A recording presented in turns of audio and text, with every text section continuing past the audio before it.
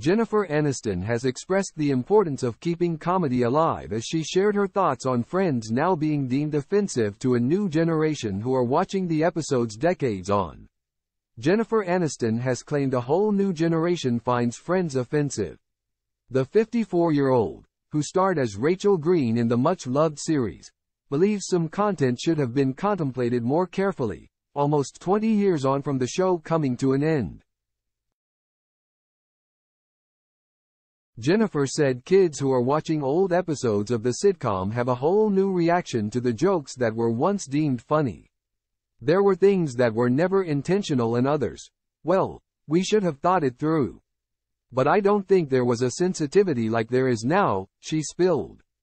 The actress starred on the series alongside main characters Lisa Kudrow as Phoebe Buffay, David Schwimmer as Ross Geller, Courtney Cox as Monica Geller, Matthew Perry as Chandler Bing, and Matt LeBlanc as Joey Tribbiani.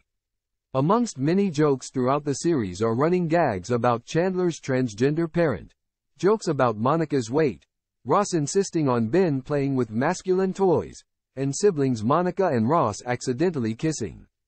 Jennifer has said it was now tricky to create humorous content such as making a joke about a bigot. She added, "That was hysterical. It was about educating people on how ridiculous people were. And now we're not allowed to do that." The actress went on to say how important comedy was to culture, adding, "We can't take ourselves too seriously. Especially in the United States. Everyone is far too divided."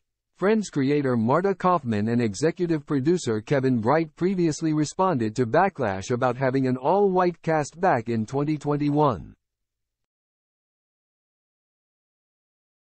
When the stars got back together for a reunion special.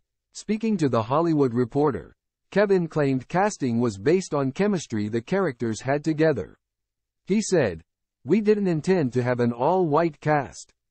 That was not the goal, either. Obviously, the chemistry between these 6 actors speaks for itself."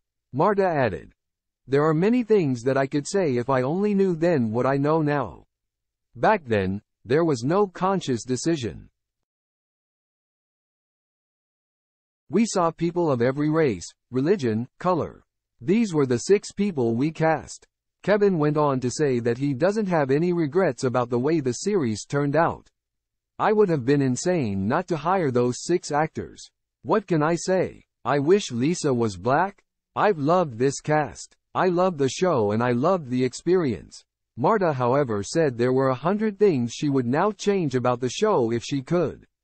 "I do have very strong feelings about my participation in a system, but it comes down to I didn't know what I didn't know," she added.